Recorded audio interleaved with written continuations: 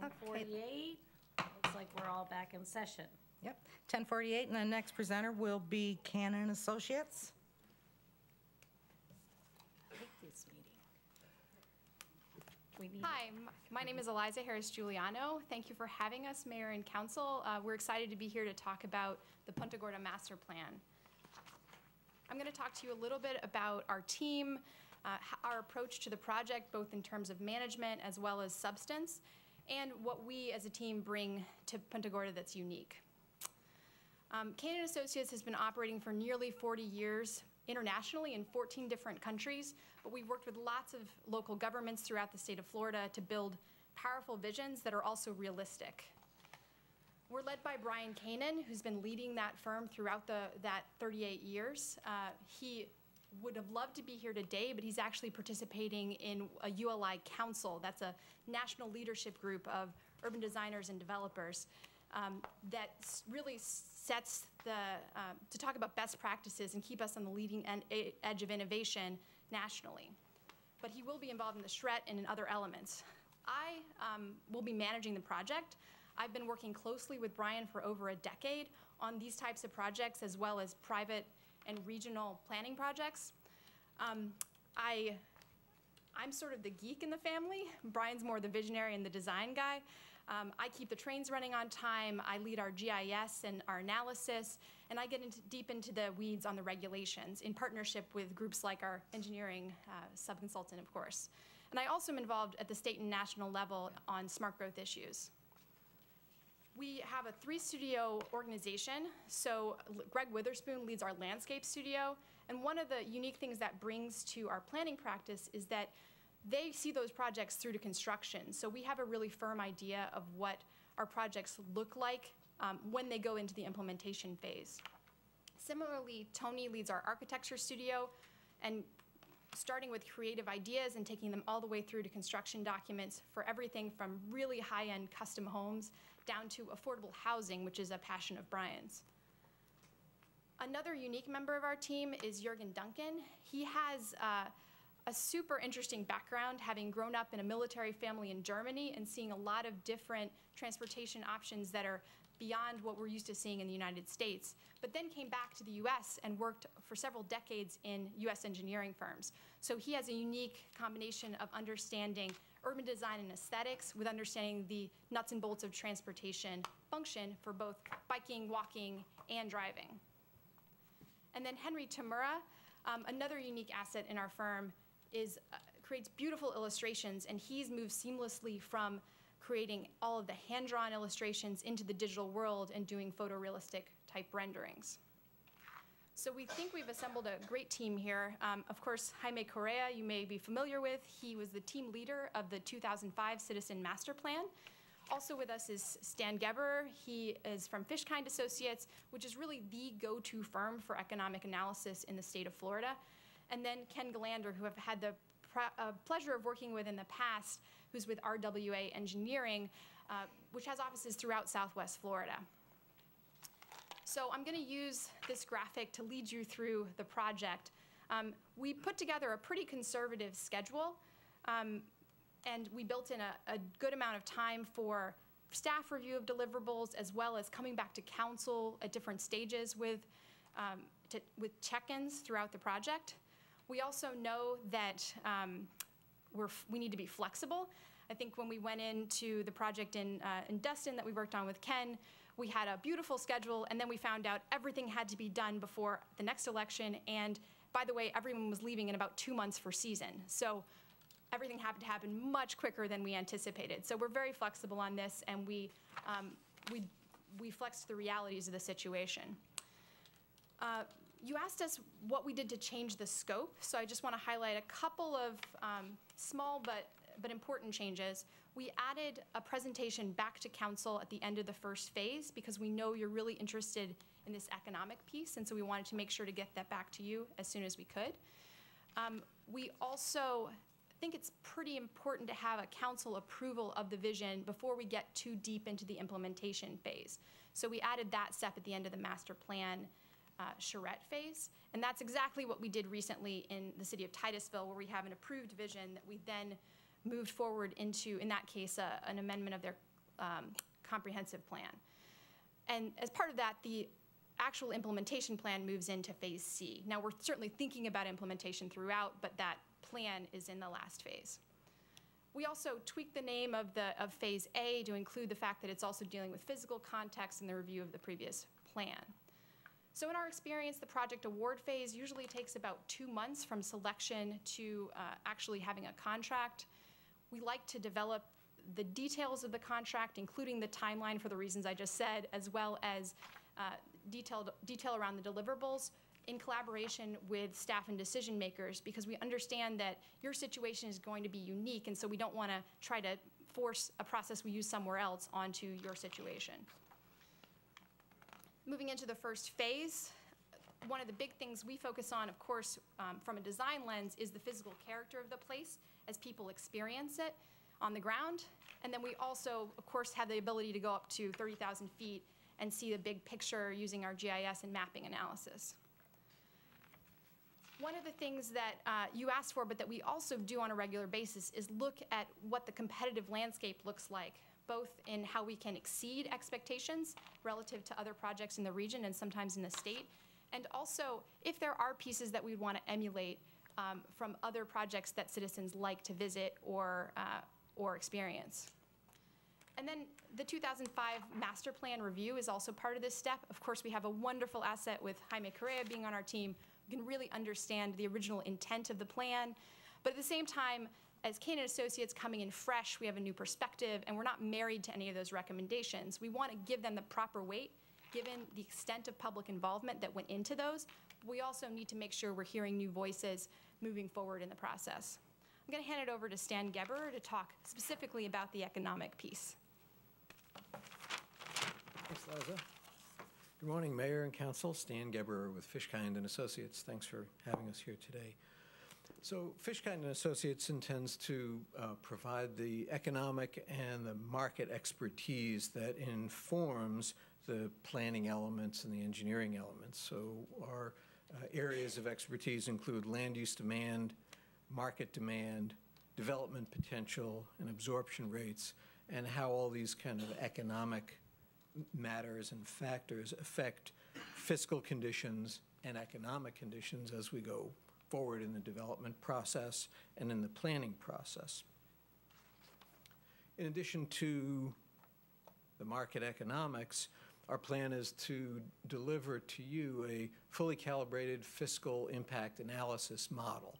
This is a model, it's a tool, which allows you to evaluate the costs and revenues on an average basis, costs and revenues of particular land use choices or particular geographic area choices that you may want to examine to find out, are these things fiscally sustainable? Do we have surplus revenues or negative revenues from a particular area or a land use type choice?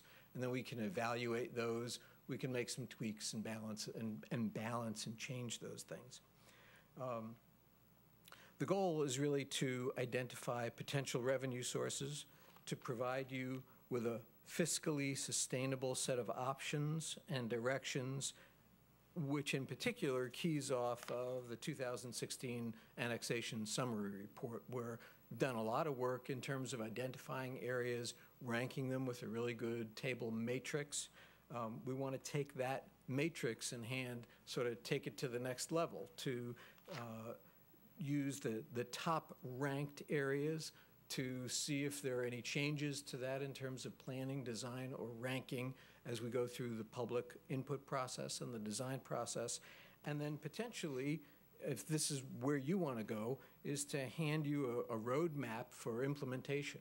What are the key annexation areas that we want to start with based on the matrix, based on the public input, adding to that fiscal impact analysis tool, which tells you, how do we balance this financially? How do we identify the new revenue sources? And then add to that market-based reality with real-world market economics to drive demand and development potential, and hand you a roadmap for next steps for how do we go to the next level, how do we grow. And this is the kind of thing that we're really excited to do, because we get to do that not only in a real-world sense, but on a what-if sense. So working with Canaan and working with the other partners in the team, and what we really like to do is to examine what happens when we apply different types of design standards, different types of urbanization alternatives, and test those fiscally to see what kind of revenue generation they could potentially make for you. So with that, I'll turn it back over and get to the next slide. Great. Thanks, Dan. So the heart of this project is, of course, the master plan charrette. This portion of the schedule includes not just the charrette itself, but the lead up to it, as well as the documentation and approval. But this is really core to how we involve the public on a regular basis. Whether we call it a workshop or a charrette, we understand that we're working collaboratively with the public. We're going in informed, but at the same time without preconceived notions of what the solutions might be, and then coming up with really creative options. We start that process off with a pre-charrette visit. This is an opportunity for us to work with stakeholders, with key leaders that you identify in the community, perhaps yourselves and staff, to decide what we should focus the conversation in the charrette on as a starting point. And we've already started to throw out to you some of those things we think you're going to want to focus on, such as we know redevelopment, in particular height downtown, is a major issue. Transportation is always a major issue within these land use plans, and that's really part of Canaan's specialty, finding the intersection between urban design, transportation, and land use. I, in particular, have a specialty in biking and walking. I bike to work on a regular basis, and I'm on the board of Bike Walk Central Florida in my home area, as well as working on those issues nationally. And we're very aware of national trends and how those might affect the future possibilities within Punta Gorda, and making sure those factor into our planning. So we've actually split the charrette into 2 weeks, which is a new model that we're working with.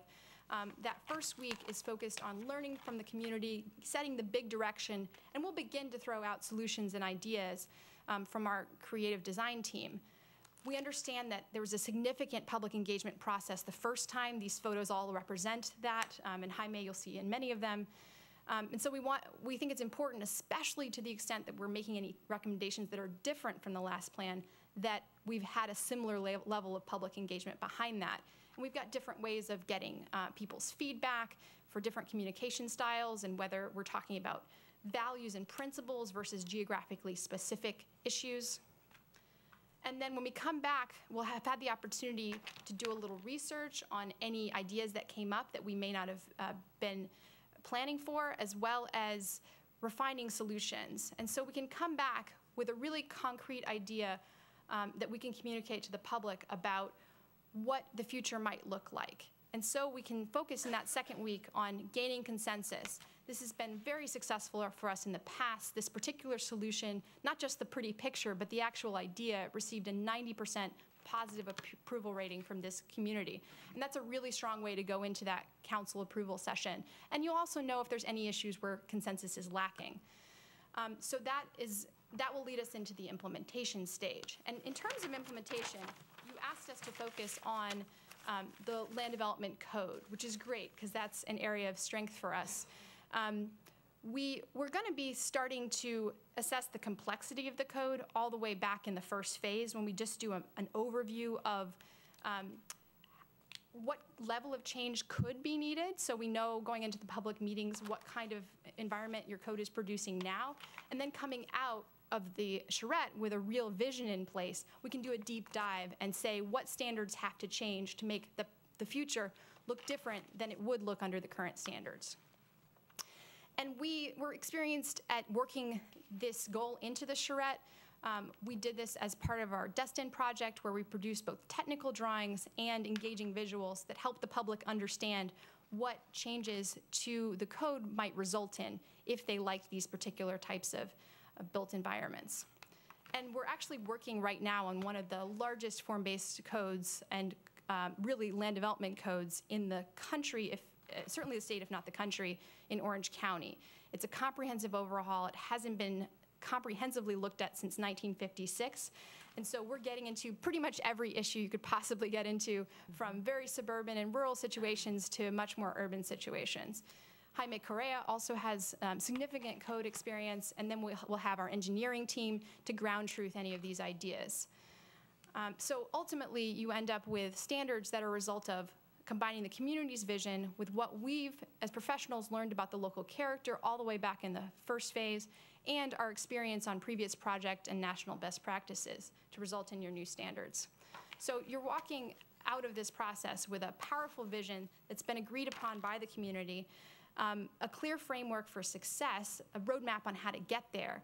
And because we've been involving staff, council, citizens, and also we know that from experience that the local placemaking economy will want to be involved in this in terms of local consultants. We'll be bringing them all along through the process so that everybody understands the vision and has a clear idea of where we're going and how to get there.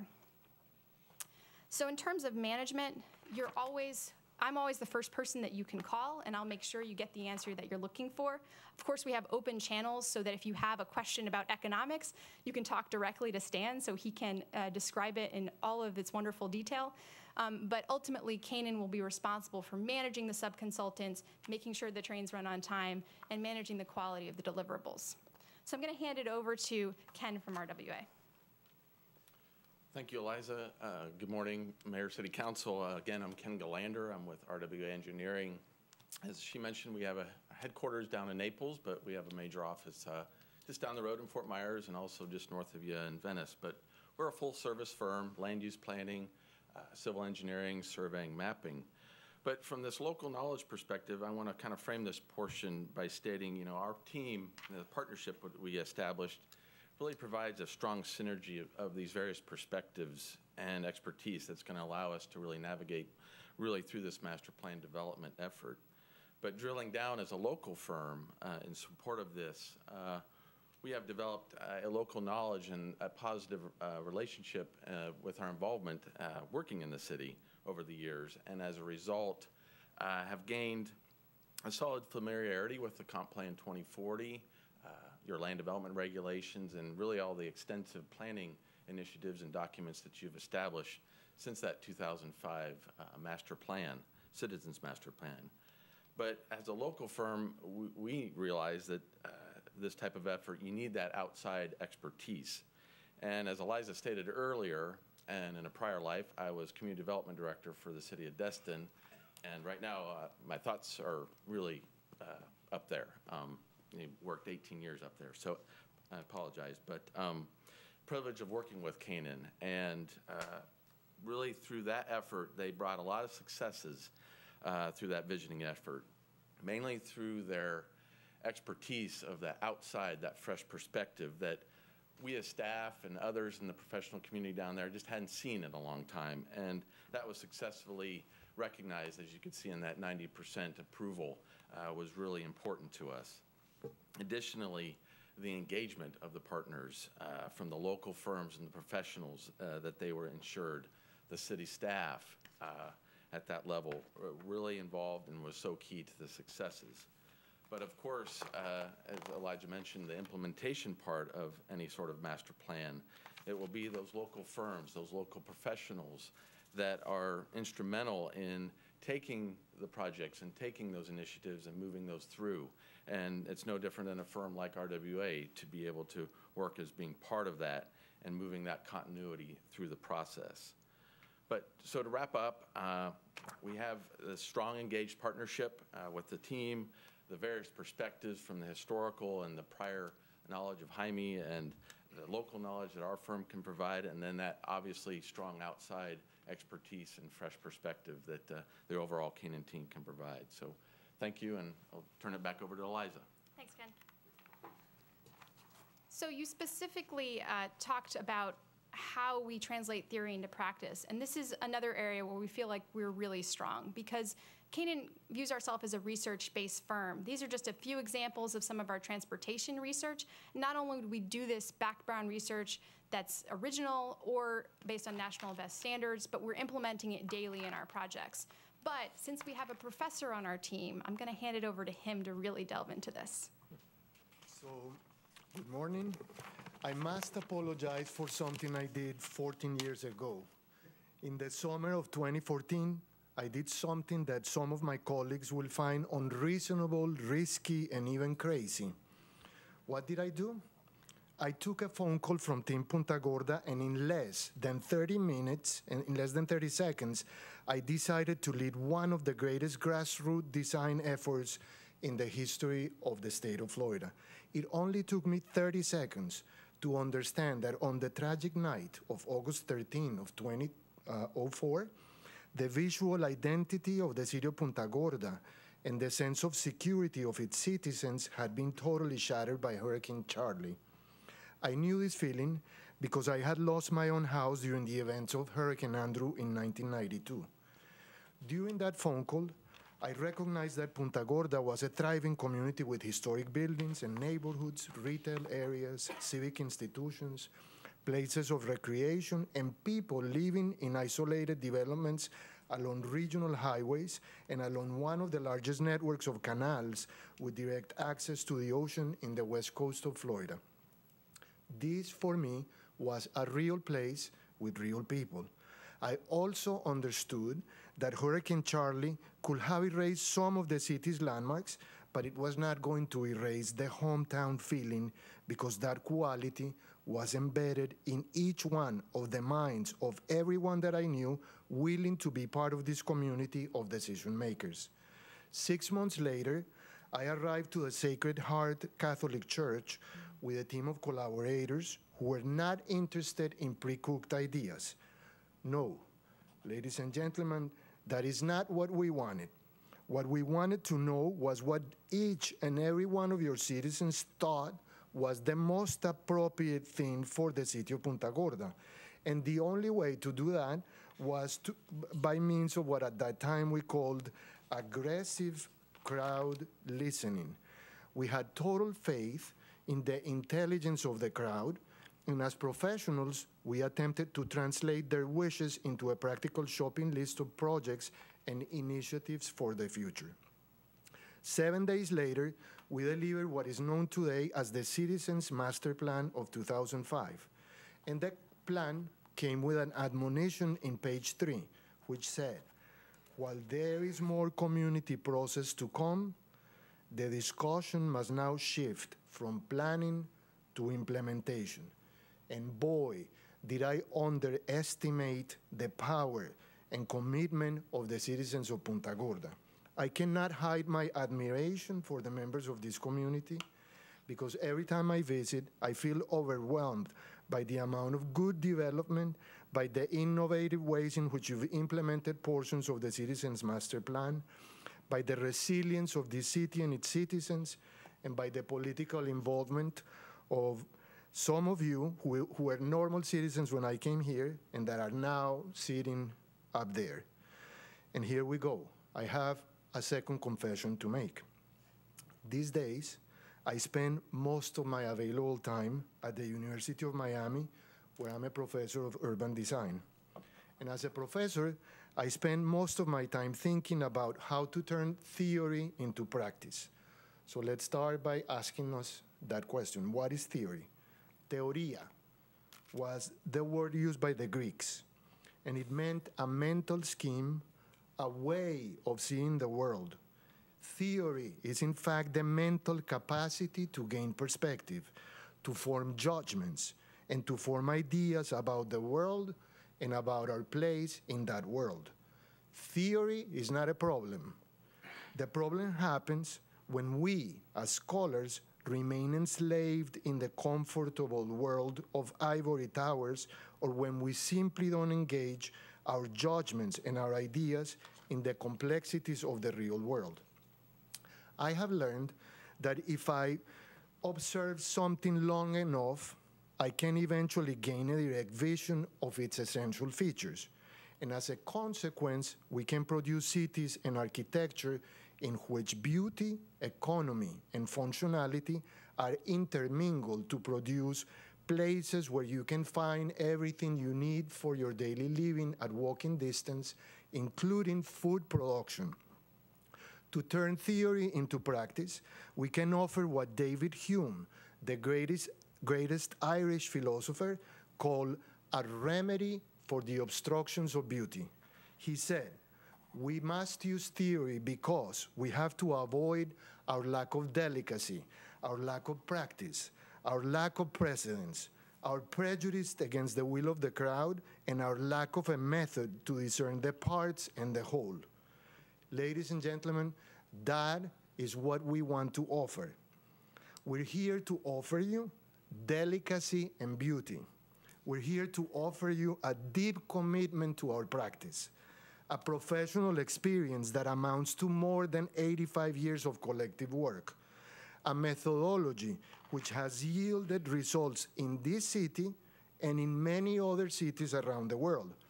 And most importantly, we want to offer you a clear and unique system to grow from what we know today to what we need in the future.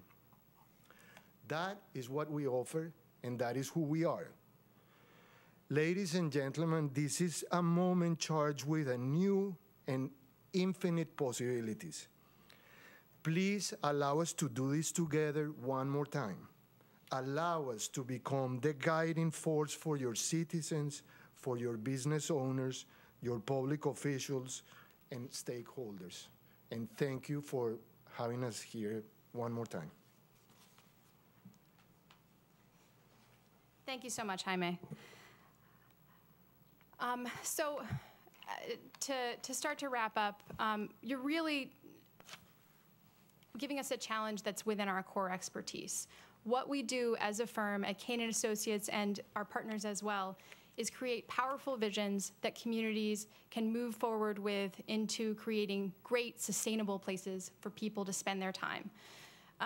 We do that through really robust conversations with the public. We do that by engaging all of the different disciplines that we have both within our firm, which include not just planning, but architecture, transportation, landscape architecture, and by partnering with great professionals in fields like economics and engineering, so that we're not boxed in by any particular professional perspective, but we're able to come up with really unique ideas and solutions that don't necessarily fit in a neat box.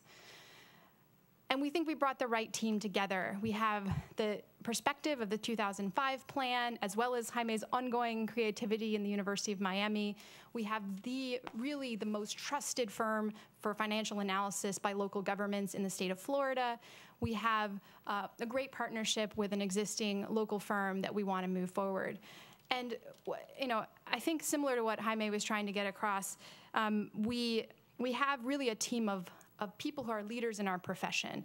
I can certainly speak for Jaime, myself, and Brian. We're all involved both at the local and the national level in not just learning the best practices, but setting the best practices. And even as we do that, we understand that on each and every project, there's unique possibilities that don't fit any model. And so we go in with every project as an opportunity for locally based innovation, rather than just the application, in addition to the application of the best that's out there that we're aware of nationwide.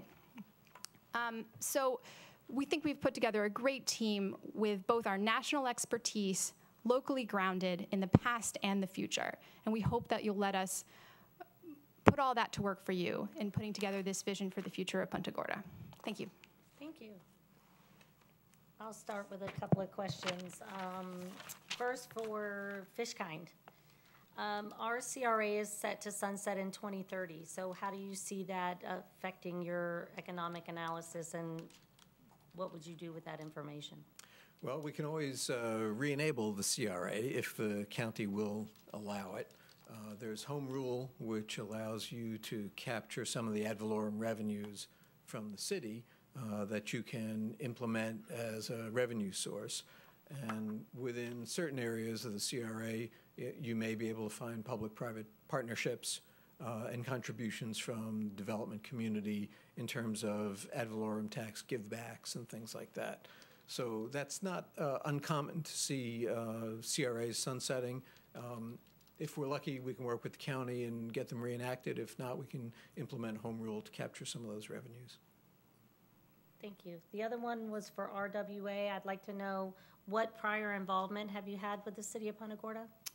Yeah, I've been with the firm for just a few months, but speaking with my colleagues, back in the 2010 era, we did some coordination with staff on the height analysis, and also partnered with them as a team on presenting in front of a planning association, redevelopment association, regarding the density and the myths of such a thing.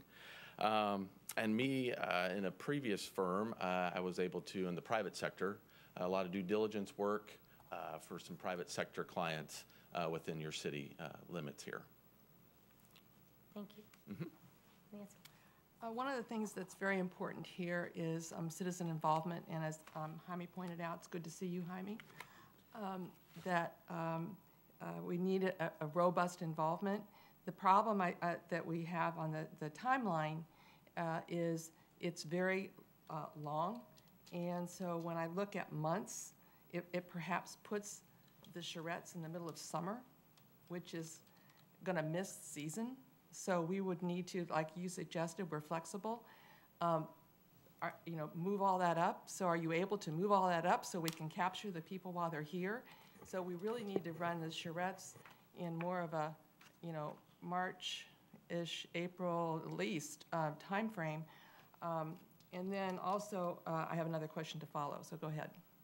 Sure, yeah, we've already identified some areas where we can compress that schedule. Certainly, the normal lead up we would do for a charrette can be rolled into phase one. It really depends on how comfortable council is with moving forward, having not seen the results of the first phase. And as long as you're comfortable with that, we are absolutely comfortable with that. Well, we already know how much feedback we get from residents when we try to make decisions, just normal decisions. And people, like to say, why would you make a decision like that when we're away? And we like to say, well, other communities don't stop making decisions when you're down here. But I think in this case, it's such a major thing that we need to make sure we provide that opportunity.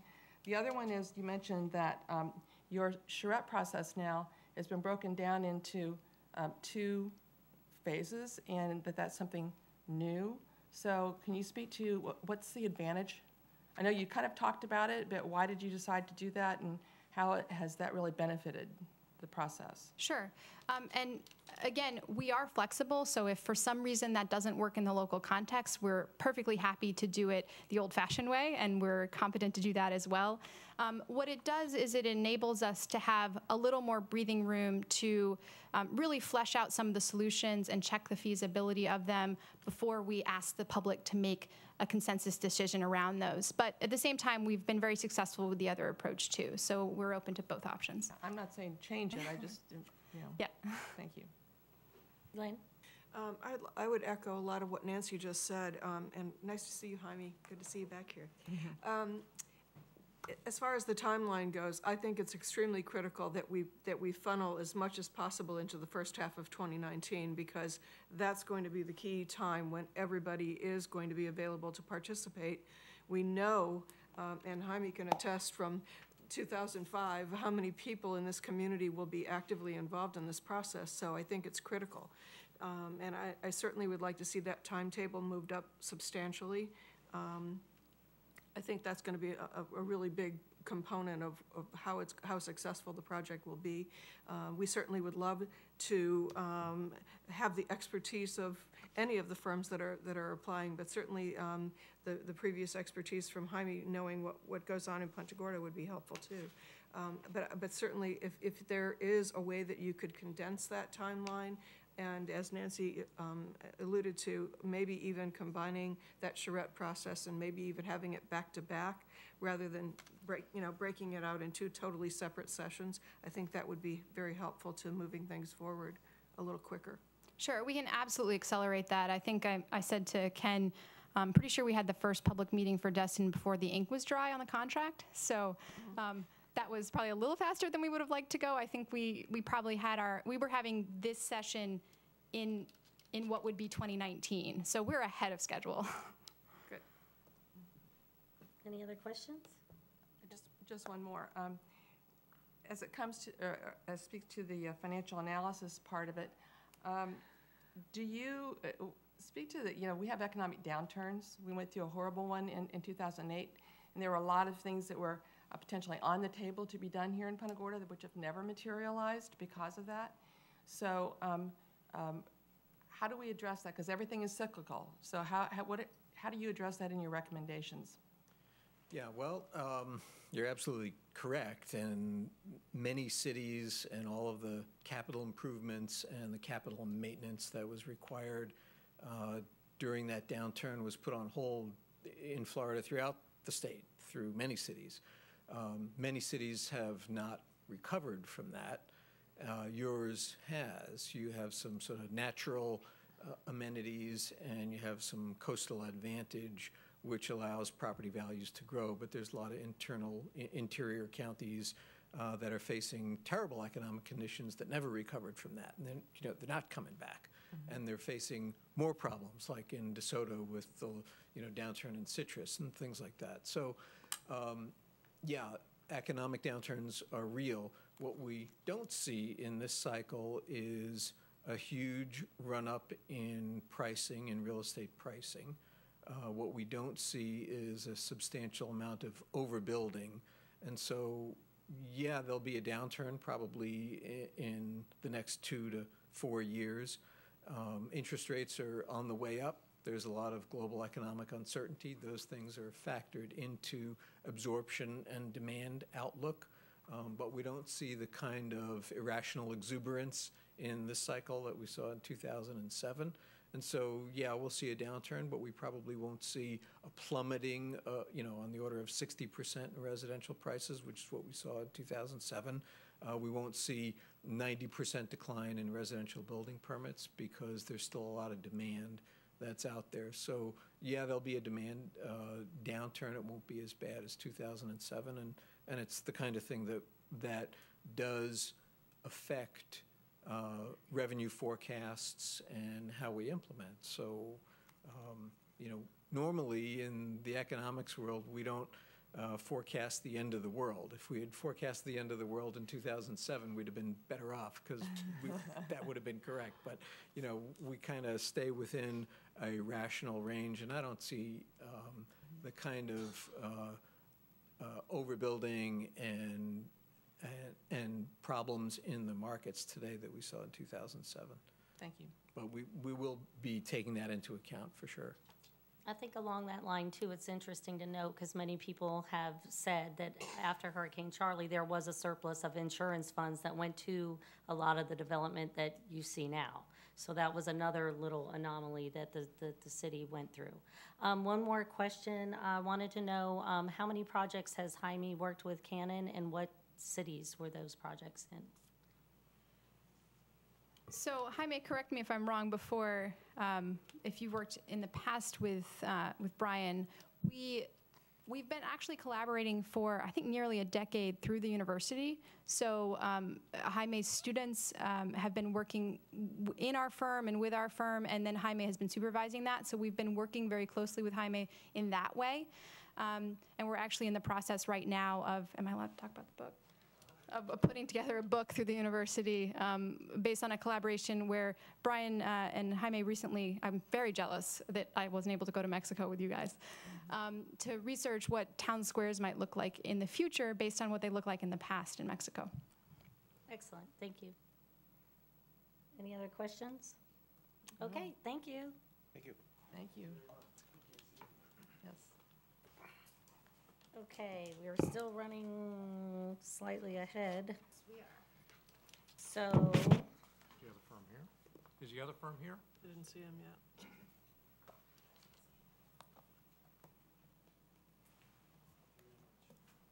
thank you. Let's go ahead and take a 10-minute either way.